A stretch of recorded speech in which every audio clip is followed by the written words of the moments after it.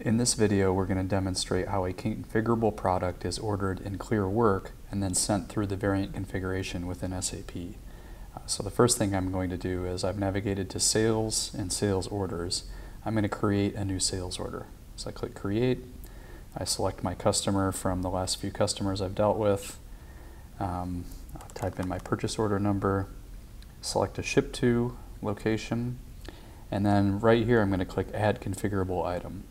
So what that's going to do is pop up this little window where I select from my list of products a configurable option. So I select MacBook Pro.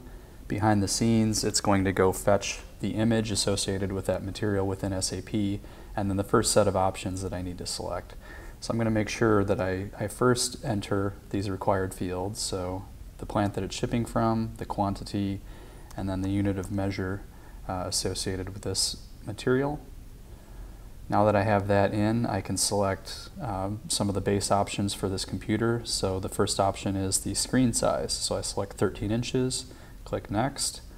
Based on 13 inches, it went to SAP and retrieved the types of processors that are valid for that size laptop.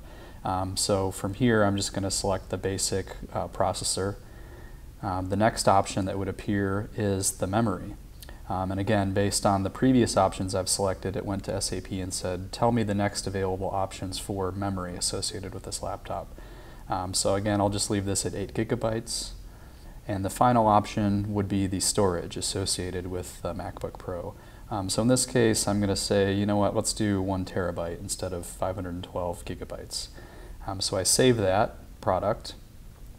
And this image could actually appear on the main page as well. So one of the beauties of this platform is the layout of this pop-up and the layout of the main page are completely configurable, and you can determine how you want this to work, but there's no code involved at all. That's the beauty of a no-code platform. So I'm going to go ahead and click Save. It's got all of my information here. Send it to SAP, and you'll note that it says it's a configurable product. If I wanted to go take a look at that in SAP, I'd click on this hyperlink.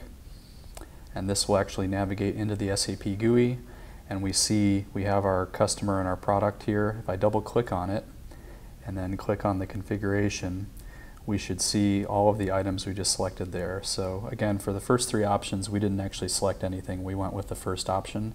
And then on the storage, we selected a different option of 1 terabyte solid state hard drive.